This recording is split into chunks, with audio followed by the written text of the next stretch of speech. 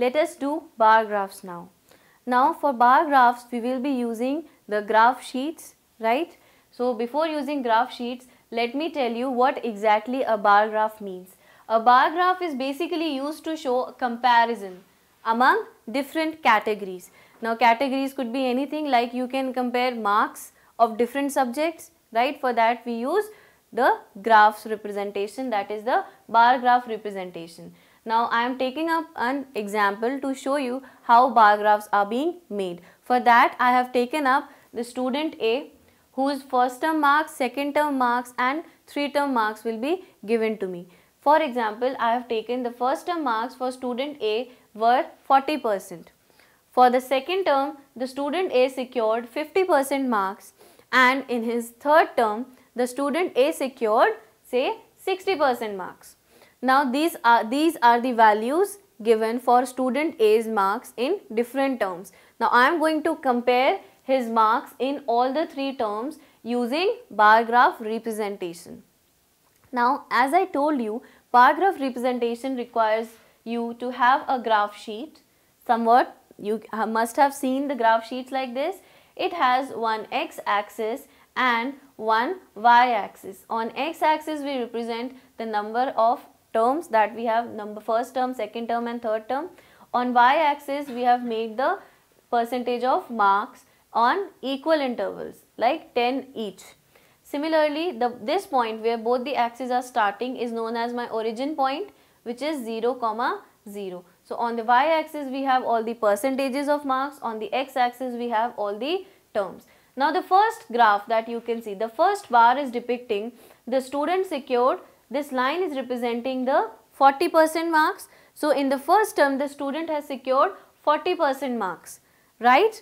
The graph is clearly representing the student secured marks in the first term is 40%. Now for the second term, what was the question? For the second term the student has secured 50% marks. So the graph that you will draw, the bar that you are going to draw for second term will be up to the 50% mark, right? Here you can clearly identify that in the first term the student was securing lesser marks, while as in the second term the student upgraded. Now moving on to the third part. Now in the third part we can see the student has reached 60% of the criteria. Now here the third graph is representing that the student has improved compared to first and second term. So this is how we can make the comparison of any quantity, the comparison between any categories using the bar graph representation. Now the next question I have made is a double bar graph. Here we will be dealing with marks obtained by students. Now here the marks and the subjects are written. The subjects are written on the x-axis, the marks obtained are written on the y-axis, the same way that we have done earlier.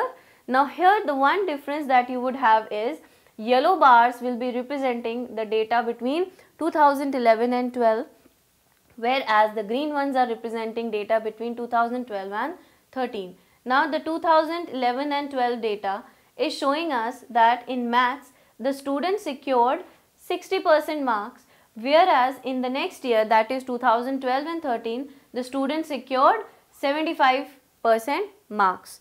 Now you can see in both the comparisons, the student who secured marks in maths are 60 and 75. That means you can compare the performance of students in both the years. In one year the student has not performed that well, but in the next year the student performed. Similarly, in the next subject, that is social science, we have the data for 2011-12 year and we have the data for 2012 and 13 year. Now we can clearly compare that in 2012 and 13 the student has got weak in the class of social science, right? The subject has been reduced. So we can clearly identify the performance of the student in this. Similarly, moving on with the next subject, that is English. Now in English we can see for both the years the student's performance as remaining constant. Constant means the student has been doing the same way, performing the same level as he was performing in the previous year, right? So basically, see, I have told you that simple bar graphs are used to represent the you can say the comparison between the two quantities, but for double graphs, we can actually compare two quantities simultaneously, right? So double bar graphs are used to compare two quantities simultaneously at the same time. See, for the simple math subject, we have been comparing the marks of the student for 2 years. So this is how we can use the bar graph representation for the comparison of quantities, or you can say comparison of datas.